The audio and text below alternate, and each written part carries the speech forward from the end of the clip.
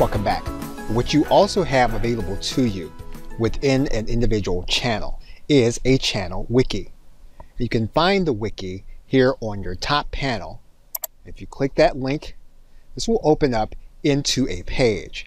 And basically, this is a place where you and the team can document specific aspects of the collaboration. So for example, what we can do here is we can then title a specific page. And once we do that, we can title each section. Within each section goes the actual content.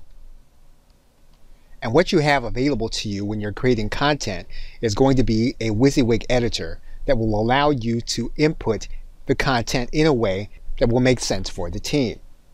You can upload images to this area. And you can grab those images from your computer, from OneDrive, or from other teams. You can also create another section. So for example, we can write in a different section here. And of course, you can create content here in this area. Now each of these creations has options available. So for example, we click this link. What we can do here is we can make this entire section a specific link. Also, if there is any conversation regarding this particular section, you'll be able to see it here in this area. So for example, let's assume that we wanted to look from the perspective of the other team member. That team member would go to the wiki section.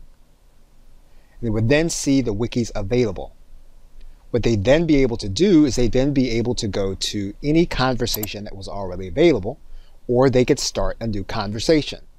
And this is a way for a team to be able to document processes and to keep that documentation in one place within the team and within a channel.